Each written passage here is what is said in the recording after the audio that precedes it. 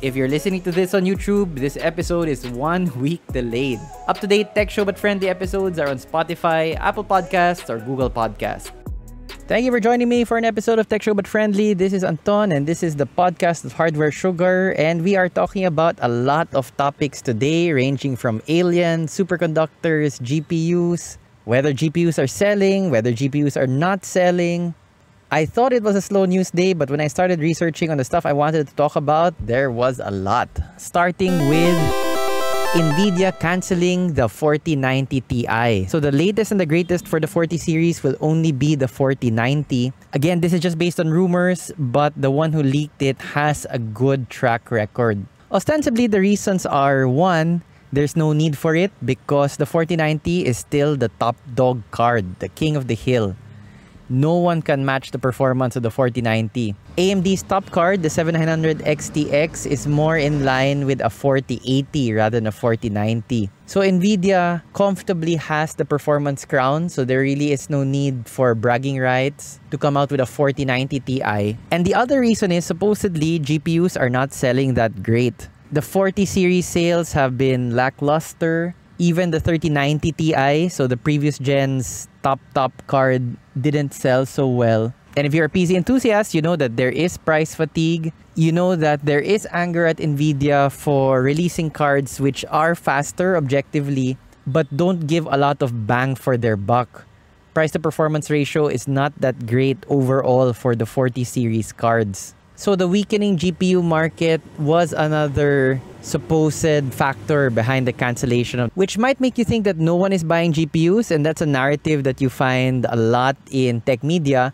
But the opposite narrative can be found as well, where there are people buying GPUs, but they're not gamers. And so now gamers supposedly are concerned that AI companies buying up GPUs, which they need, that's the hardware they need to continue running AI programs, doing AI research. So if back in the day, the people buying up GPUs, bringing up the prices were crypto miners, now the fear is that AI companies will fill that role. Because AI companies have publicly stated that they are running out of hardware, they are running out of machines that they need for their work. AI is hot right now and all of the resources have basically been gobbled up. So at least one AI company, their CEO has posted on Twitter that, hey, you know, I just bought a crate of 7900 XTX AMDs, which was around 60 cards, I think. And he said that more were on the way. So this is not speculation. At least one AI company, this particular company focused on driving assistance through AI, did state that, yeah, hey, we bought a bunch of GPUs and we expect a lot more on the way. So I don't quite know what to make of this. One piece of news says that no one is buying GPUs anymore, but another piece of news says that actually a lot of people are buying, and now people are afraid that the demand will outstrip supply again, raising prices for everyone. And both of these sources seem credible. You know, if you look through the tech news, you can't go a day without someone claiming no one is buying GPUs anymore. All of those companies stink because their products are so expensive. And then another person going, but a lot of people are buying GPUs and I'm afraid prices will go up. Now, since these are two conflicting versions, people buying, people not buying, I'm kind of curious, you know, when we look at the quarterly sales results, what is it? Although perhaps AI companies are only buying certain types of GPUs, they need a lot of VRAM. And if you're a gamer, that sounds familiar because supposedly you also need a lot of VRAM in your GPUs. But bang for their buck for these type of companies, for their applications that they need to use, they need GPUs with a lot of VRAM. So that means the higher end ones, the XTX has around 24 GB VRAM, if I remember correctly. So AI companies probably would not be interested in the likes of the 4060, which only has 8 gigabytes. So are GPUs making money for their respective brands? I guess we'll have to find out, but a brand that is definitely making money again is Intel.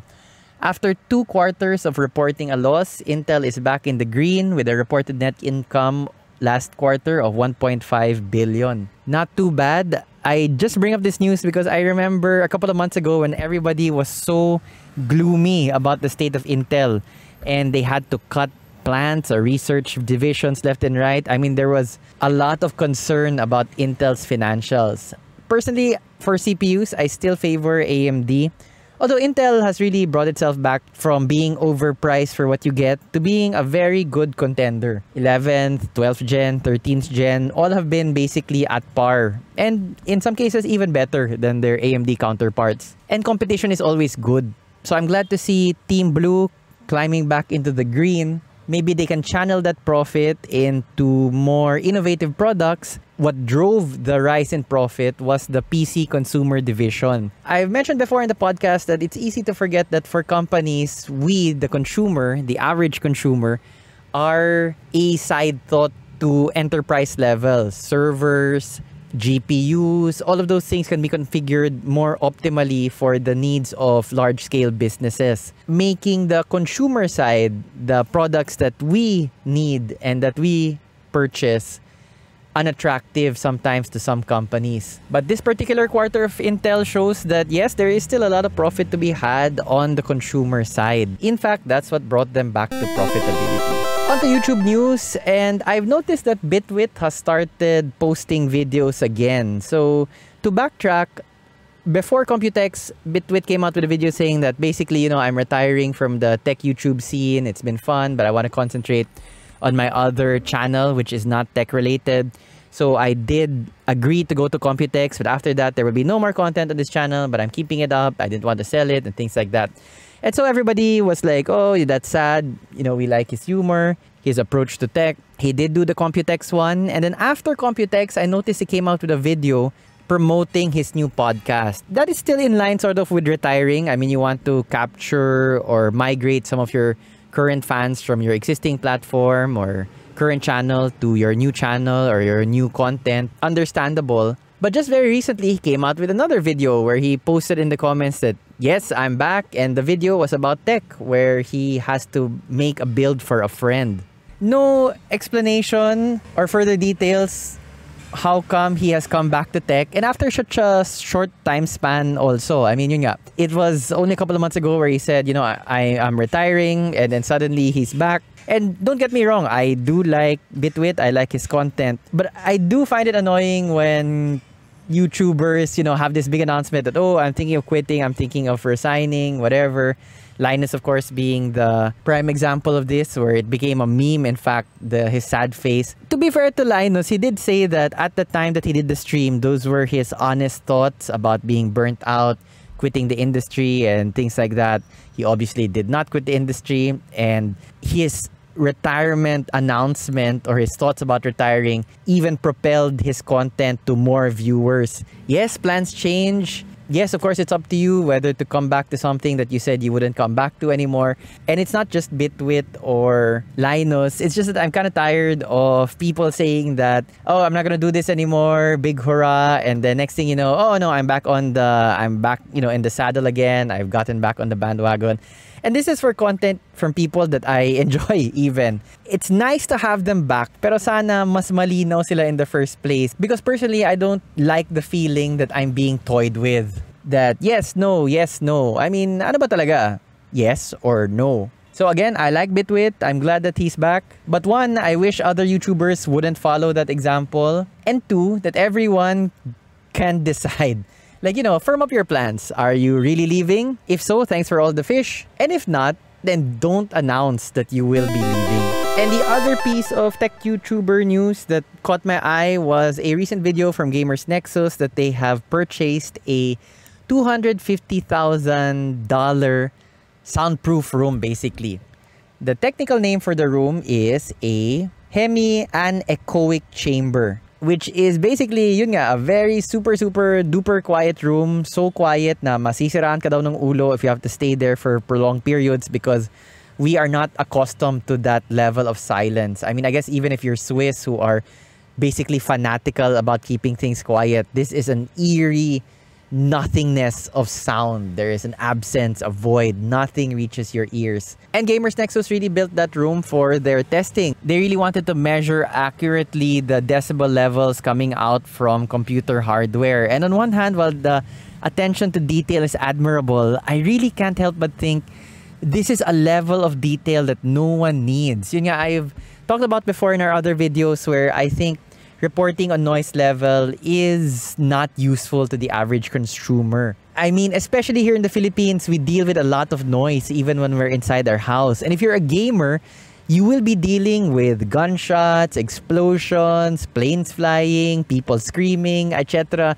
The sound effects, the music of the game.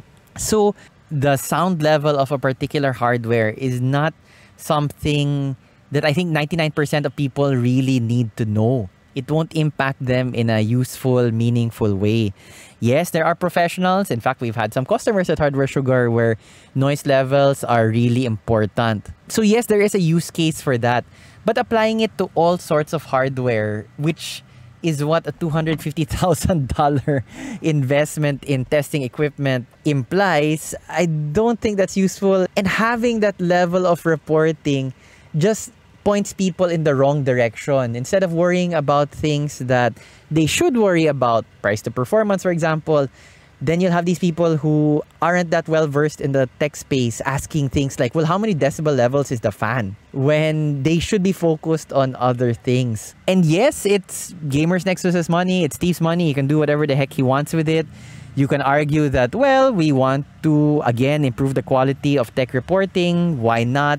It's sort of like the argument of why climb that mountain. Because it's there. Because it's something that we have the resources to do. But I don't really agree with that argument because it fuels the fetishization, if you will allow me to kind of butcher a word. I think the concept of fetishization is a thing. I mean, you take this relatively simple thing, like a case fan. Does it push enough air?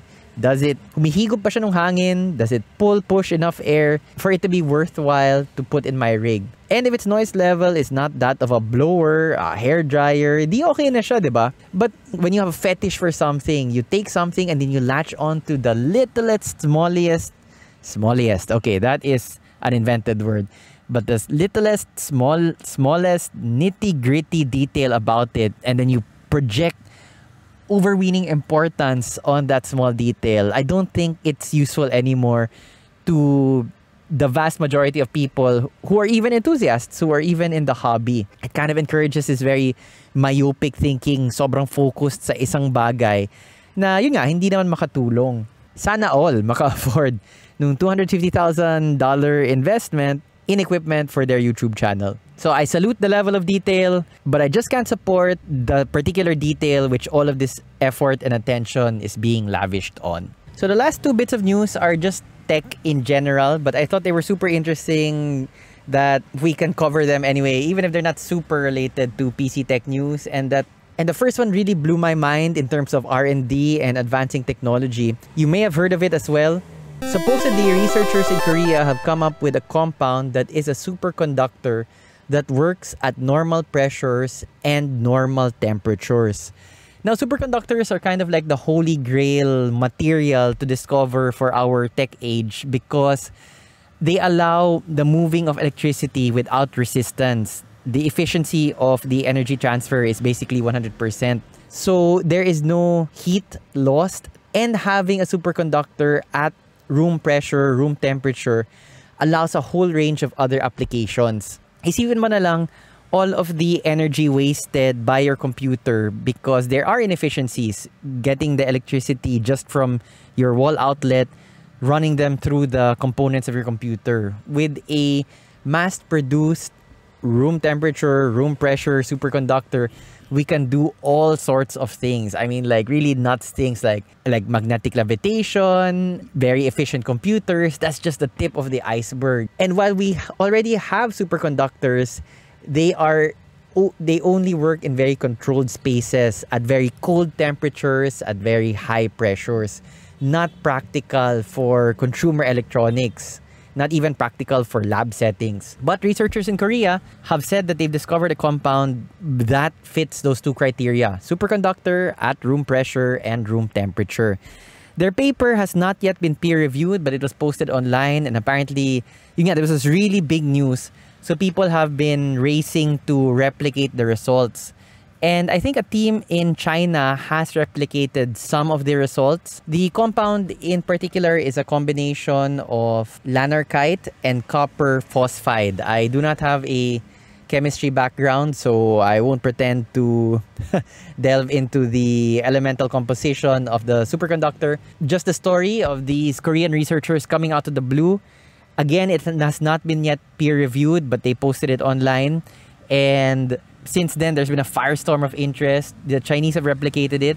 I think a university in the States has also somewhat replicated the findings, but on a theoretical level only. I think they ran it through an AI, or they ran it through a computer that ran an AI program, which concluded that yes, on a theoretical level, what they're saying is possible. Now, even if the compound checks out, and again, that is still a big if, it is not easy to produce. It's a multi-step process of several batches over several days, and even after the end of that process, only a small portion of that batch is usable or is actually a superconductor. So there's still a lot of work to be done, even assuming that the process checks out or that the compound produced by this process checks out. Still, it is a very concrete step to a practical superconductor. And yun nga, the doors open to a whole wide range of applications if we can get a truly useful superconductor onto the market. And the last bit of news involves tech, but not human tech. Last week, a US Air Force officer and former intelligence officer by the name of Grush, I apologize if I am mangling his name, appeared before a US Congress hearing. So the US Congress was holding a hearing looking into UFOs, or apparently now they're called UAPs, unidentified aerial phenomenon. And this Grush guy, who again is a US Air Force officer and has been involved in the US intelligence services, came before Congress and said that, yes, I have heard from people that the US government has had for a long time now a program whereby it salvages crashed UFOs, and we have recovered some of their tech, and we have also recovered non-human biologicals is the term that he used. So it has attracted a lot of attention because Gersh, the guy, does have an intelligence background. So it's plausible that he has contacts within the government. And again, this was said at a official US Congress hearing in public. Although what was lacking from him was really hard proof. He mentioned that the budget for this recovery program comes from misappropriated funds. Basically, Congress will okay, for example, this is not the exact thing, but like Congress will approve $500 million for the research of GMO plants for corn, something like that. And instead of that actually going to research in GMO plants for corn, it gets diverted to this UFO salvage program, which is technically illegal. So that's the angle that some of the legislators were taking, that this is why we need to look into this, because there might be a misappropriation of funds. Personally, I wouldn't find it hard to believe that there are aliens. There are so many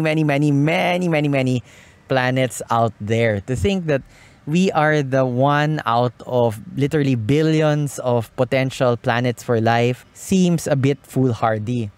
What I do have a hard time believing is that in the vastness of space, another species has come out and visited us. And to the extent that things have crashed and whoever sent them doesn't have sufficient technology to recover those things before we do. I mean, diba, if you have some kind of propulsion system that allows you to travel from your space, your planet to our planet, you'd think you would have enough you would have brought enough resources to cover up after yourself, as it were. And yet supposedly there's been a decades-long recovery program by the US government to salvage these UFOs because, well, they've been crashing and nobody has come claiming them, I guess. Yeah, so for me, it's not so much a question of is there alien life? It's more of a question of where is it and when did it live? Because it's also very easy to forget that our universe has been around for a very, very, very long time. So the chances are that A, there is alien life right now, and B, that it has visited us, basically that it surmounted both the challenges of space and time, seems a little iffy. Like, I would have to see more proof for that one. But it's just really interesting to see these kind of stories breaking into the mainstream media.